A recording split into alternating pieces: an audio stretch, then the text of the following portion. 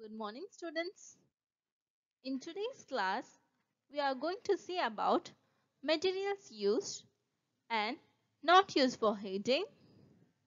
The second one is fuels and the third one is types of fuels. Let's see about materials that are not used for heating. Substances, when burnt, give out heat, but they produce less amount of heat energy. So, they are not used for heating purposes. Some examples of these are paper, firewood and dried leaves. This can be burned to give out heat energy, but they are not used for heating purpose. Now, let's see about fuels. What are fuels?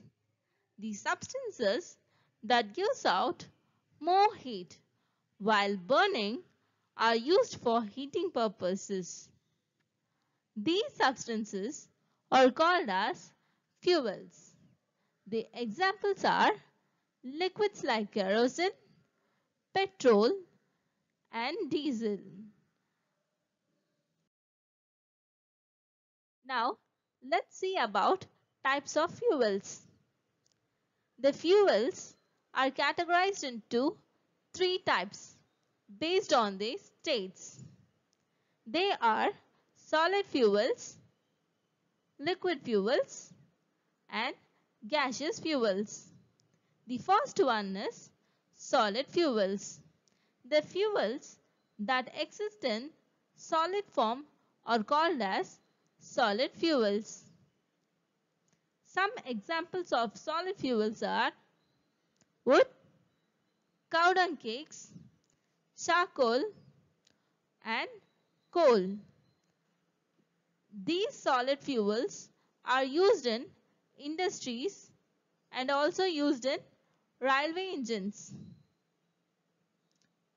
The next one is liquid fuels. The fuels that exist in liquid form are called as liquid fuels.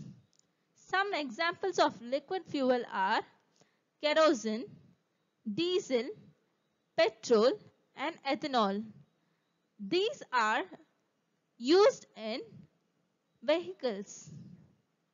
The next category is gaseous fuels. The fuels that exist in gaseous form are called as gaseous fuels. Some examples of gaseous fuel are LPG, CNG, biogas and coal gas. These types of gases are used in cooking purposes and for running vehicles.